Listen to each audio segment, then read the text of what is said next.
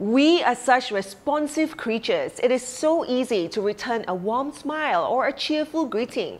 Likewise, when people are stoic and curt, it's remarkably easy to return the favor. The general rule we play by is that if someone is nice to us, we tend to be nice back. If they are not nice, then why should we be? We tend to categorize people into nice people and not nice people. But if you think about it, the people whom we think are nice people are people who are nice to us. Right now, think of one person whom you used to think wasn't a very nice person, but whom you now think is friendly and sweet. Chances are your change of opinion was triggered by one pleasant interaction where he or she was really nice to you. So if someone is nice to us first, then we'll very quickly determine that that person is a nice person. But the thing is, we don't really know how to make someone be nice to us. For example, when we want good customer service and we don't get it, we frown and we're curt and we respond in a sullen and unfriendly manner.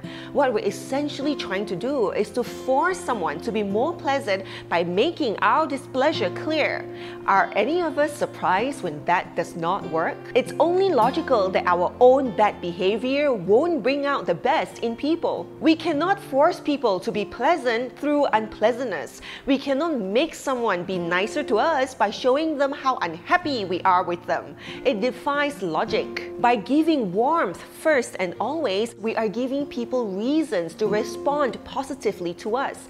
And that usually means not responding to other people's lack of care or curtness, but always interacting in a way that will draw out the niceness in them. This is not about expectations, but rather strengthening the odds of positive interactions in the total sum of all the interactions that we are bound to have with people in our lives. We have a tendency to want power and influence, which indicates that we believe that it is possible to have power and influence over people. So that means that it is entirely possible for us to also believe that we have the power to influence people into niceness. The only way to influence people into being nice to us is to be logical about it.